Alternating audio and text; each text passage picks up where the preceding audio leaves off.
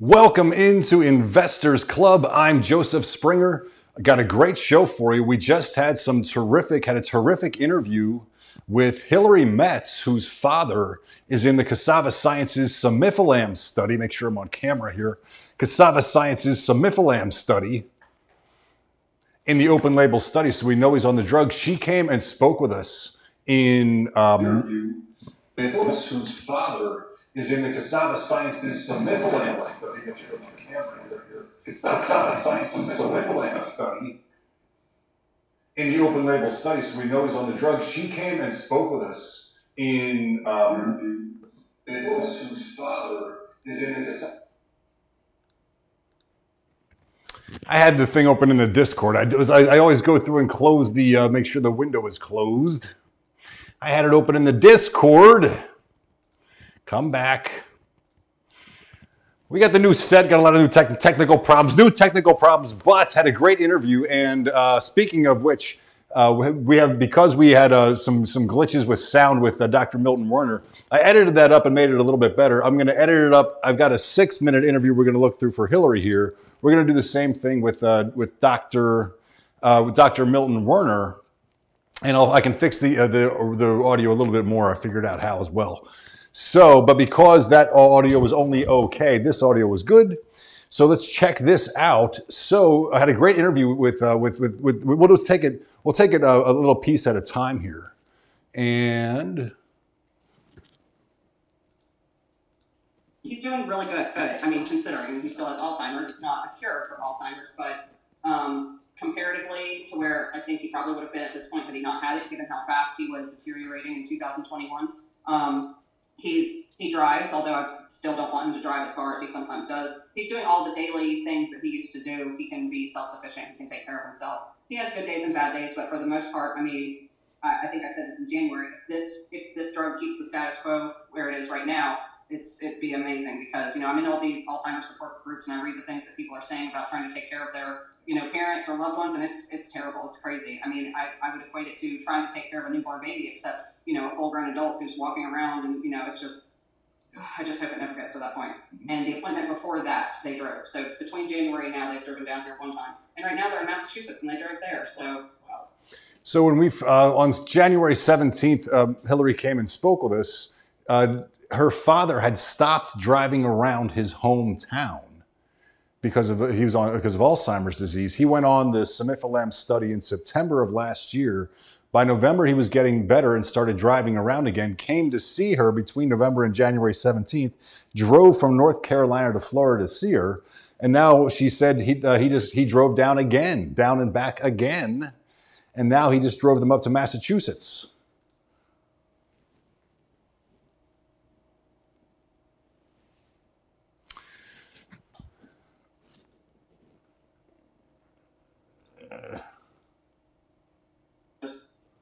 I just hope it never gets to that point.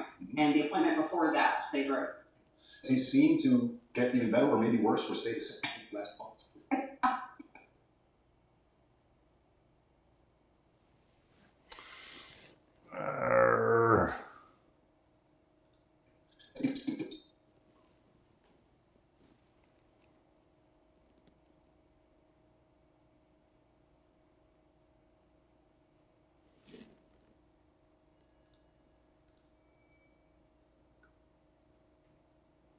Come on.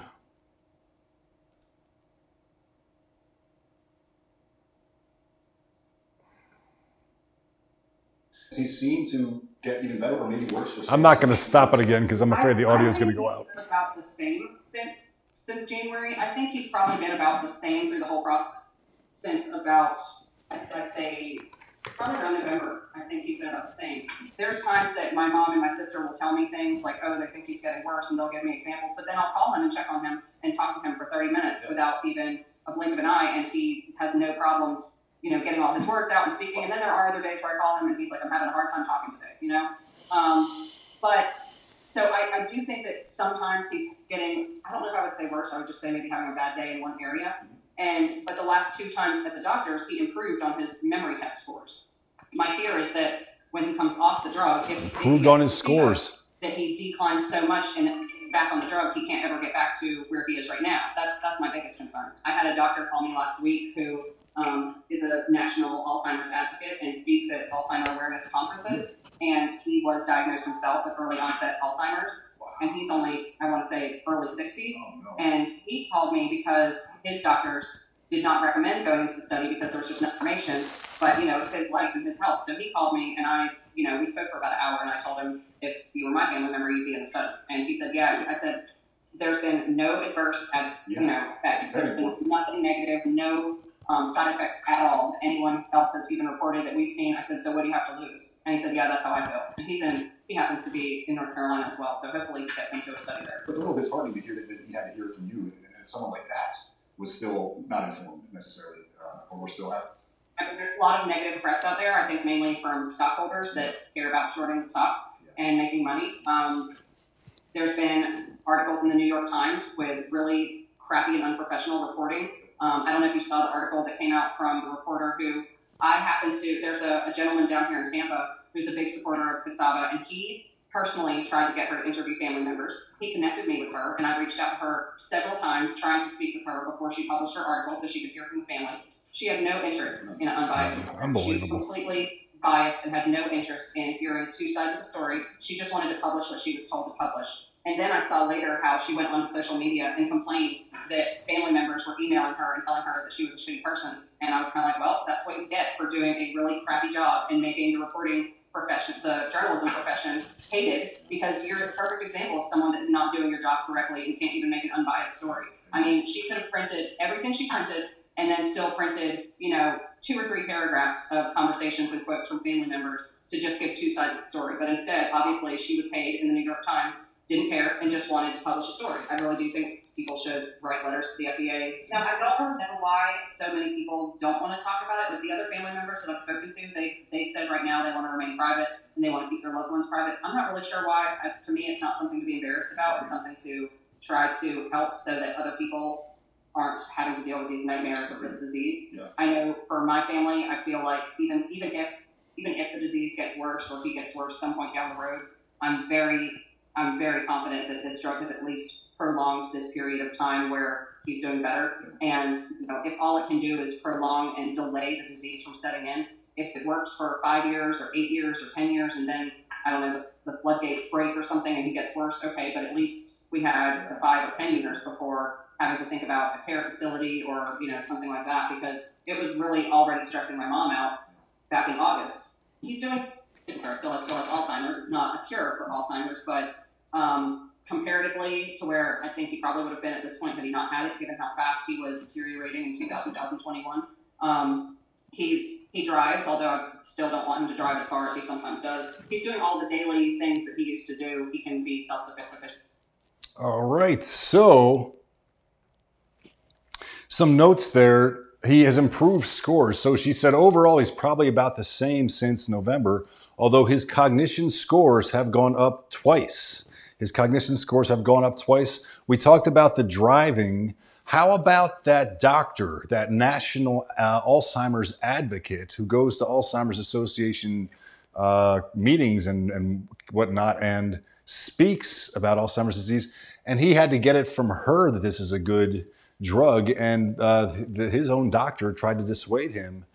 Doctors, they get seemingly persuaded by big pharma, it seems. Unbelievable. There's no side effects, as she points out. There's been no hint of any safety or tolerability issues, and it seems to work.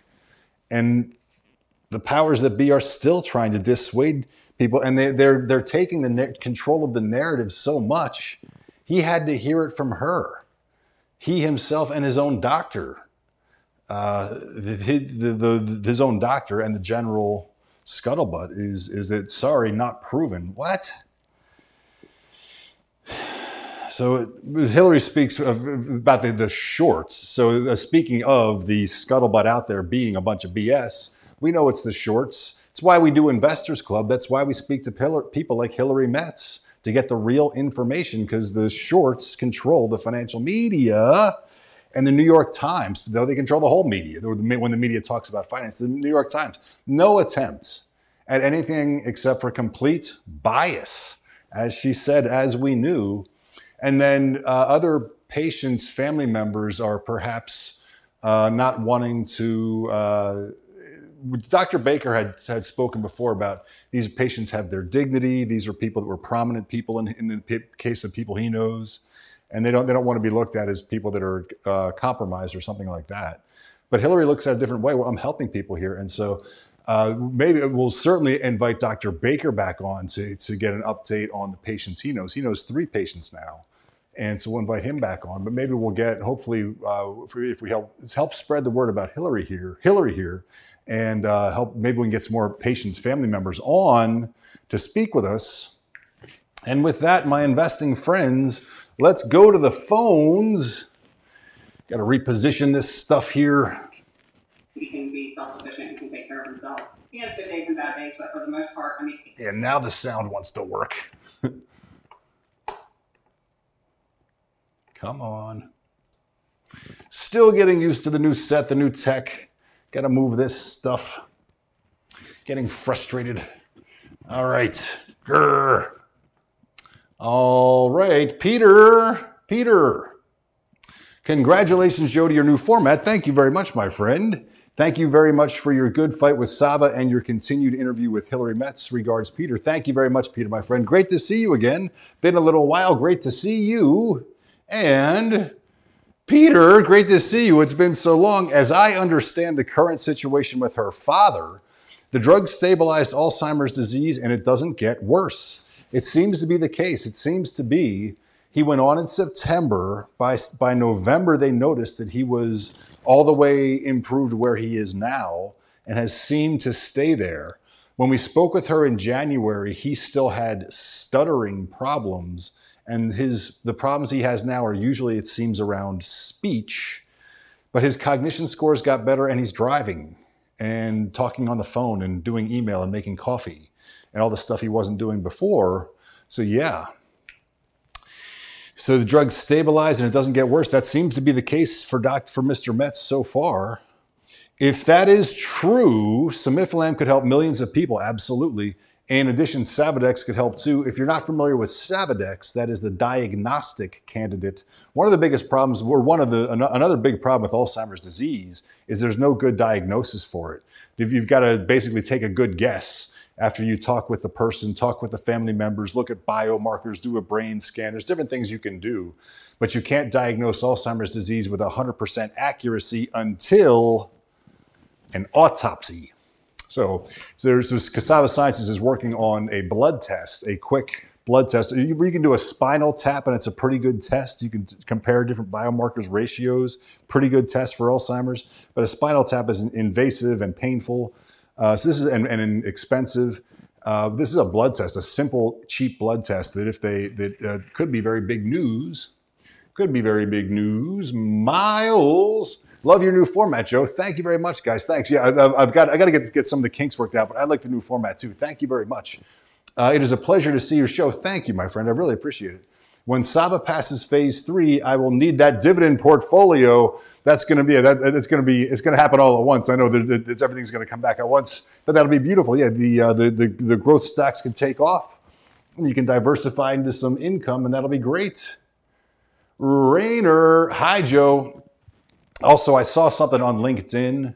I just randomly saw something on LinkedIn that somebody posted a reaction to. Somebody made a video how women can be more attractive to men. And then somebody posted a reaction. They didn't like that video very much. So I was thinking I would make a video how women can be more attractive to men, but have all of them be like, number 1 is dividend stocks. Number 2 is small cap stocks. And then have people show up to be angry at my video, but then get sound investing advice. So we'll see. But so Rainer, hi, Joe. Your interview with Hilary reinforced my optimism. Yeah, her father has been taking Simifalam since September, and he is not getting worse, although that should be the case with Alzheimer's disease. Fantastic. Yeah, it's progressive. So he should be, it should be that if the drug was giving him a steady benefit, we should actually see him getting worse, including that steady benefit. But it seems that the benefit is growing over time. as the disease should be declining. He should be getting worse and worse and worse. So great point, Rainer. Great point. He should be getting worse, but he's not. So great point. Yeah. And we've seen that in other small molecules that target misfolded proteins. We've seen in other long-term studies. I did an article on that about a year and a half ago. We went through and looked at all the long-term studies of other small molecules that target misfolded proteins, and they're over like 2.5 year periods. Like the studies, that's like the longest the studies went was 2 years, 2.5 years. And over 30 months, the benefit continued to get better for these small molecules that target misfolded proteins. So it's not out of the question, and it seems to be happening before our very eyes and happening with Mr. Metz, thank goodness. Ryan Ward says, Sava, exclamation point, exclamation point, exclamation point, 3 exclamation points. Thank you for your generosity, Ryan. Rainer, Hilary's statements regarding the New York Times journalist shows how big our opponents are and shows that Sava has probably found something big against Alzheimer's disease. Yeah, if this was a non-cure, there's a lot of other companies going after Alzheimer's disease, and you don't see the New York Times writing about them. This is a threat. This is a great point. Again, Rainer, great point. This Cassava's drug, Simifalam, is a threat to Big Pharma. They also want to get it cheaper. If they can't destroy it, they at least want to get it cheaper. And then remember, there's 4 parties that have incentive to bring this drug down. One is Big Pharma. They are not going to profit from this little company, and it's going to eat into their ideas of how to treat the drug, how to treat the disease. Number 2 is the shorts that just want to make money however they can. Number 3 is the competitors that also want to bring their drugs along. And in fact, in one like Protego's case, are like copying exactly. And then number 4 is the Alzheimer's industrial complex. It's like a $200 billion industry now. We saw the Alzheimer's Association. They're not interested in helping people. They're interested in helping themselves. They become a colossus. And so there's 4 parties that have incentive to bring this drug down. Isn't that awful? Yes, it is. That's just so important. What Hilary speaking out and us promoting it is very important. What else can we do? I don't know. Rainer, main question is, how can we spread the word as many doctors and some parts of the Alzheimer's disease community and media are unfortunately paid by Big Pharma? You took the words out of my mouth, or I took the words out of your mouth, or whatever. I couldn't agree more, my friend. Yeah. Brian, cancel culture from Big Pharma is no surprise. Really interesting observation. Yeah, that's really what it is. They're trying to cancel the drug. Cancel culture from Big Pharma. Interesting stuff. Interesting. Let me change the lighting up here. Change the lighting up a little bit here. Alrighty. Cancel culture from Big Pharma. And just go back so I can get a little closer to the computer here. Cancel culture from Big Pharma is no surprise, but there must be so many others have benefited from Simifalam. We can expect to hear from a wider audience. When can we expect to hear from a wider audience of clinical trial participants? Well, I'll bring Dr. Baker. I'll invite Dr. Baker on with Expediency. I'll invite him on today. And then let's see if we can get other people from other family members of other trial, from the open label. I'm not frankly sure how to find them, but hopefully they can find us if we talk about this enough. Robert Champy, you are the champy. Thanks for all your work, Joe. Thank you, Robert. We're very happy to have you back. Thanks, my friend. It's great to be back. We are the champions. It's great to see you, my friend. Great name, great name.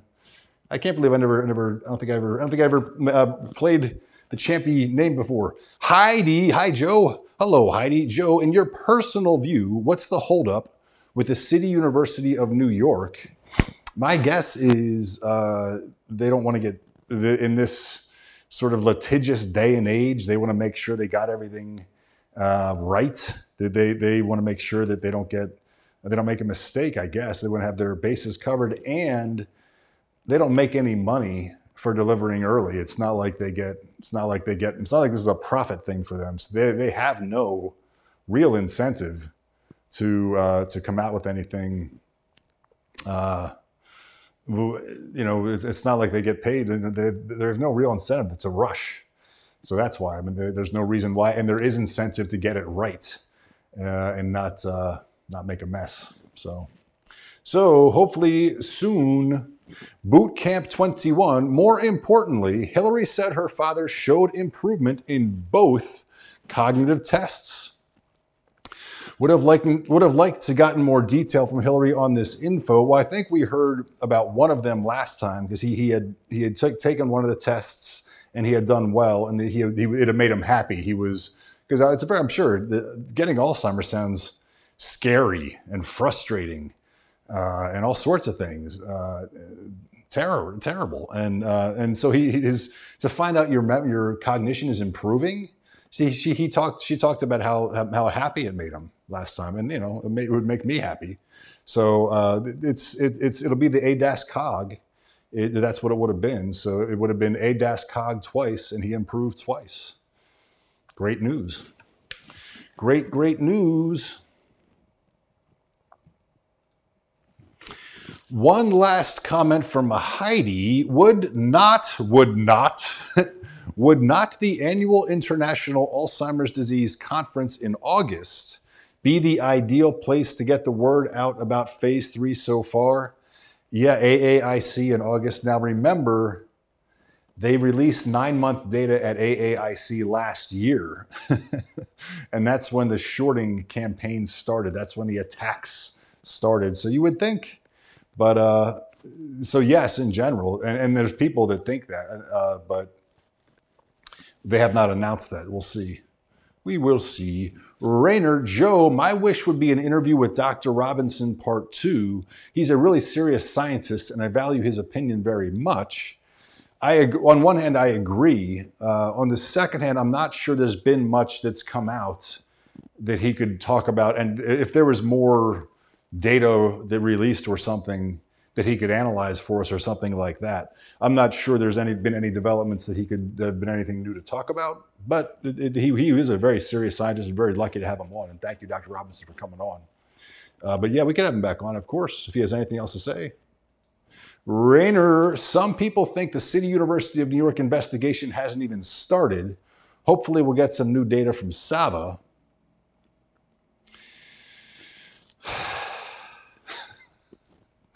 That would be a bummer. That would be a bummer. Maybe so. I mean, they don't have any incentive to be a big player. They don't really have. They don't even have the incentive to get the truth out there so much as they have the incentive to not. There's people that don't want to speak up in favor of this drug because they don't want to get harassed. We know that the shorts. We know the extents the shorts will go to. We don't need to bring up the stuff that they've done. So. All right, my investing friends, great to see you. Thank you for all your great comments and questions. We will see you tomorrow. I didn't get around to doing the show yesterday. I just didn't get around to it. Edited up the videos and everything, and just didn't get around to it. But we got the live show today. I'll edit up Dr. Werner and work on the audio again and get that out, and we'll do that one again tomorrow. Also got dividend stuff coming. We're going to start with all the insurance stuff. Just had a comment that dividend stocks are a great way to pay taxes twice. So we're going to do a segment. Dividend stocks are a great way to not pay taxes at all because there's pass-throughs, and a pass-through in your IRA, you don't pay any taxes at all. So you avoid corporate taxes and you avoid personal income taxes. So plus there's long-term capital gains if you are qualified dividends, if you are doing that stuff.